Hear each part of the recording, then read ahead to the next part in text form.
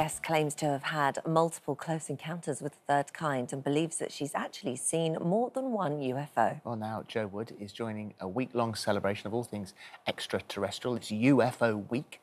She joins us now. It's lovely to see you. So nice. And so there's a series of documentaries on Blaze, on Sky, and it starts tonight at 9. Yeah. And that's on until Sunday.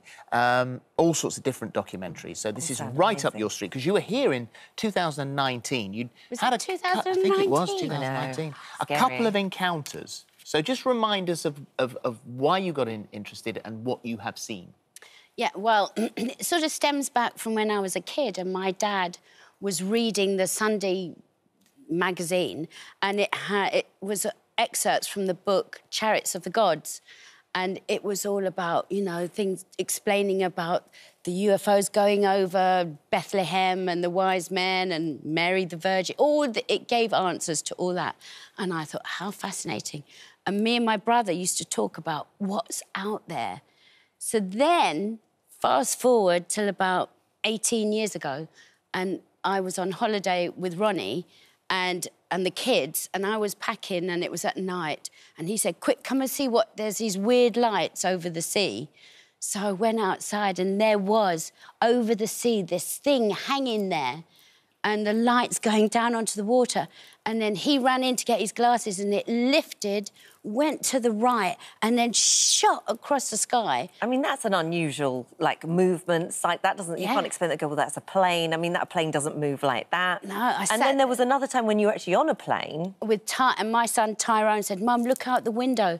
And this greeny, bluey orb flew right down the side of the plane. And we were 34,000 feet up. You're not scared?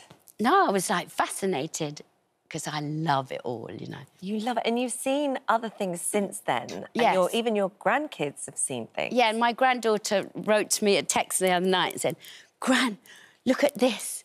She said, outside the window.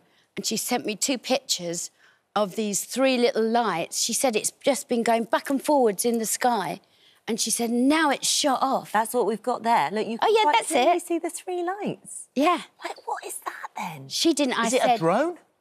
No, it was about 11 o'clock at night. Yeah. She was still awake, and it was a school night. Oh, yeah, that's even worse. naughty.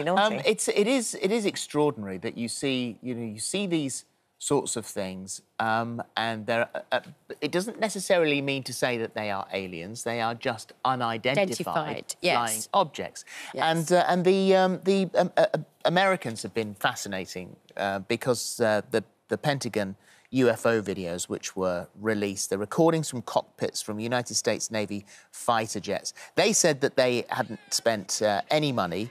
Project Blue, they had, and it was reportedly closed in 1969, sort of looking into the study of UFOs by the Air Force. But in fact... That wasn't true, yeah. It wasn't true. The US government continued to research the unexplained. $22 million over 5 years, and these are things that the planes have found. But the thing is that they released them. So you can think, oh, they're keeping it all quiet, but the Pentagon released them. But the Pentagon released them, and they said they called them Tic Tacs because they looked like Tic Tacs, and they could move in such a way they can go any which way and then shoot off at unbelievable speed. And the pilots are there going, what the hell's this? What the hell's this? And then the government admitted, yes, these are unidentified flying objects. So it's now up to us to decide what we think they are. Yeah. Well, when you think the universe is so big, it'd be awful if we were alone. Well, it would be, I agree. And actually, there's one of the other documentaries, and this one's extraordinary, and this is about the school in Zimbabwe, the area school. I love this. 62 kids all saw a sighting of a spaceship landing in a field next to the school. An alien getting out. An alien getting out, having a conversation telepathically. Yes. And all the kids did a drawing. All the kids said it had big black eyes. And they all drew the similar picture. And then years later, they came back and all of them said, yeah, I remember it like it was so clear. And apparently it telepathically communicated a message to save the environment. Yeah. Isn't that lovely? They're out here to look after us. Do you believe that they are amongst us? I mean, because that's one of the other documentaries as well, is that it's saying that they have lied about alien presence on Earth. Yeah. Do you believe that? Yes, I'm sure, because if you've got the technology to go through space and time, you can come down here and, I don't know, you can be around us, couldn't you? I don't know. But I mean, we don't know. I think there are many different aliens, different beings. There's too many planets out there for them to be one lot. So I think there are many different beings. Who knows if they're scary or Well, if you look at the pig's ear we're making of this planet, and you think, is this the best there is in the entire universe? I know, isn't it? You'd hope that someone was getting it slightly better. I really wish the aliens would come and sort it out, clean it up.